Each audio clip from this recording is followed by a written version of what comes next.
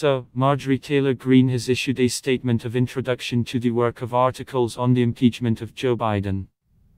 The articles relate, in particular, to Biden's actions in Ukraine and abuse of power, due to which his son Hunter gained the ability to receive illegal money from Russia and China. Statement: Joe Biden cannot be president.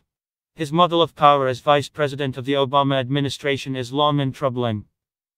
The president has demonstrated that he will do everything he can to help his son Hunter and fill the family's pockets with cash from corrupt foreign energy companies. The case against President Joe Biden is vast in details. Joe Biden abused the power of the office of the vice president, enabling bribery and other high crimes and misdemeanors, by allowing his son to influence the domestic policy of a foreign nation and accept vanous benefits, including financial compensation, from foreign nationals in exchange for certain favors. The evidence of widespread knowledge, corruption, and collusion on behalf of the Biden family with foreign nationals is clear and compelling. As vice president, Joe Biden was the senior Obama administration official overseeing anti-corruption efforts in Ukraine. Hence, any illegal activity involving corruption conducted by Hunter Biden within or in relation to Ukraine would fall under the purview of the Office of Vice President Biden and the Obama State Department as anti-corruption efforts. In fact, many State Department officials within the Obama administration repeatedly registered reservations about Hunter Biden's role on the board of a corrupt company. Thus, any instances of corruption on behalf of Hunter Biden violate his role as a board member of the Ukrainian-operated Bunsma energy firm were intentionally not investigated or covered up.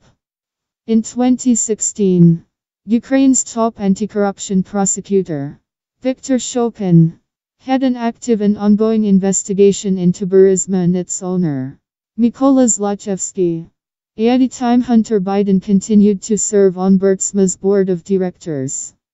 According to news reports, Vice President Biden threatened to withhold $1 billion in United States loan guarantees if Ukraine's leaders did not dismiss Shokin. After that, Ukraine's parliament fired Shokin. During his father's vice presidency, Hunter Biden built many business relationships with foreign nationals and received millions of dollars from foreign sources, seemingly in exchange for access to his father. The financial transactions which Hunter engaged in illustrates serious counterintelligence and extortion concerns relating to Hunter Biden and his family. President Biden gravely endangered the security of the United States and its institutions of government. Through blatant nepotism, he enabled his son to influence foreign policy and financially benefit as a result of his role as vice president. He supported his son engaging in collusion with Chinese Communist Party-linked officials. He allowed his son to trade appointments with his father and other high-ranking administration officials in exchange for financial compensation. He permitted his son to take money from Russian oligarchs, including Elena Bachurina, the wife of the former mayor of Moscow. The statement itself does not reveal anything new. It is a familiar affair. It is necessary to show the people that they voted almost unanimously for the impeachment of Trump, an honest and decent person, and Biden, sold to China, with many violations and precedents, crimes, will remain without impeachment, because Democrats need him to hold the presidency. Here Harris. With every such move, stupid law or decision, people around the world are beginning to understand the difference between Trump and Joe's curve. This is very important now.